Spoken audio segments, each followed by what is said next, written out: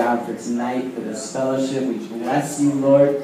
Thank you for giving us so much joy. Nehemiah 8:10 says, the joy of the Lord is our strength. And Lord, we receive your joy tonight. I pray that I will be able to release your joy now in this place in the name of Jesus. Thank you for all of the wonderful descriptions of heaven that we've heard from people who have been there and back.